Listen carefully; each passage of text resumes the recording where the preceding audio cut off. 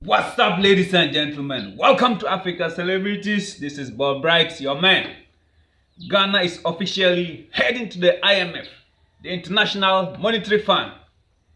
And this has confirmed one thing, that President Akufo-Addo and Bawumia, his vice president, they are the greatest economic disasters to ever happen in the history of Ghana. This is something that we all saw coming, and the former President Mahama actually saw coming. Yet this stubborn, proud and arrogant government decided that it was not going to seek any financial relief from the IMF. And fast forwarding to today, 1st July, Republic Day, Akufo-Addo has authorized his finance minister to seek IMF bailout, which would amount to almost $1 billion.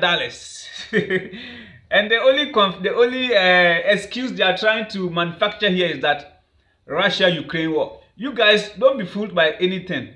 If you look at this current political management, they don't want to admit, but everything shows that they failed totally. Yes, you can't say Russia-Ukraine war. Please listen. The Ghana cedi is now the worst performing currency in the whole of Africa as we speak, with $1 going for over 8 cedis.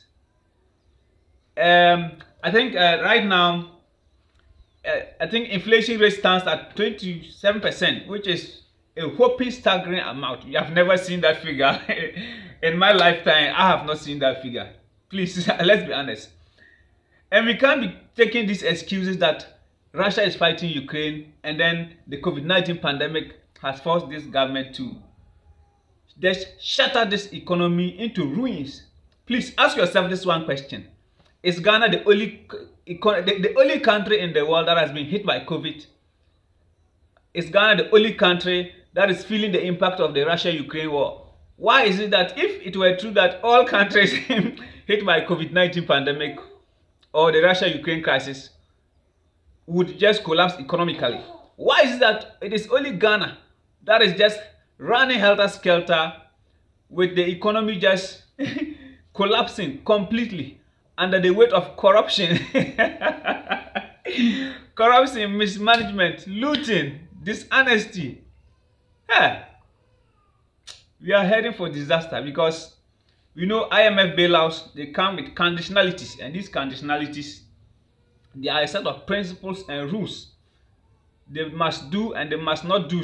That the IMF team would set out, they will lay down a procedure forcing the government to abandon its reckless spending, and then certain projects like the National Cathedral, which may be a good idea because the aim is to help the country revive the economy, stabilize the currency, and then help, stabilize the debt to GDP ratio. But this is basically another loan. In the beginning, we were tricked, we were fooled into believing that Ghanaians have two options: either choose the e-levy or IMF. Now, Parliament decided to illegally approve the e-levy, so we are paying the 1.5% electronic levy on all digital transactions, which is massive.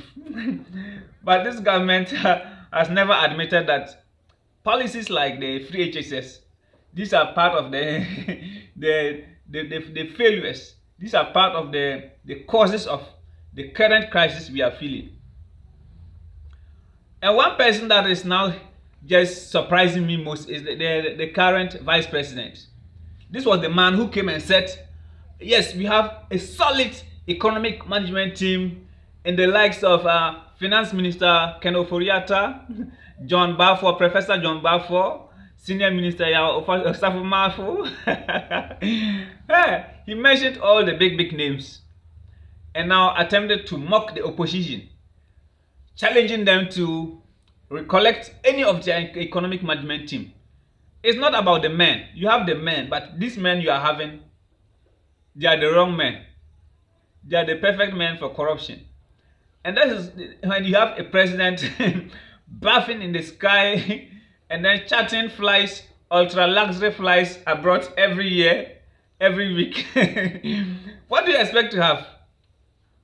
You have a messy economy like we are suffering now. And I'm so annoyed that this government has completely let down the Ghanaians. It has completely let down the voters. And these are some of the reasons why I don't like to vote. Because politicians these days are all fake people. They can never be trusted. That's the update I'm giving you. Ghana is officially heading to IMF, the International Monetary Fund, to seek for a loan to a loan to relieve the pressure on the Ghanaians, because normally when they go for these kind of loans,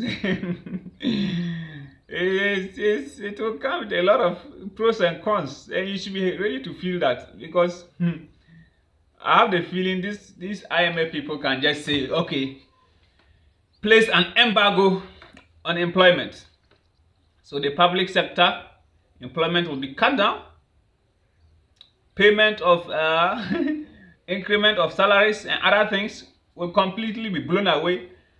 And I'm even asking these people that they should allow the government, they should tell this government to slash down their ministers, slash down the reckless spending, the wasteful appointment that you have made with 110 plus ministers, having several people occupying positions that are just wasteful, designed to just kill our economy. Now we have it. Ghana is dead. So basically, if you're a Ghanaian in the system right now, you are owing a lot of money in debt, and that debt, the debt to GDP ratio is over 80%. When you have the debt to GDP ratio hovering around 80%, you know that you are heading for the point of no return. That's what has happened. You see, people are always tempted to just speak anything in the name of defending their parties. You don't have to stick with one party when you know that these people are failing, and then you are just forced to defend their foolishness, their idiotic arguments, and then foolish policies. Don't be defending this kind of nonsense, because the more you defend them, the more trouble you will see, like we are witnessing right now. You can leave in the comments below how you feel about this IMF bailout. Is it the right thing? Is the last straw? You don't have any option. But I'm just hoping that if government is able to secure this IMF bailout loan, then they should just crap up the e-levy. As simple as that. Because you can't be taxing people e-levy illegally and then going for a loan of $1 billion. And yet we have to still be suffering to pay e-levy. Let's just come and relieve the pressure of everybody, because that's the essence of the bailout. It's supposed to relieve pressure and then help us survive the system. So thanks for watching. I'll see you guys in another video.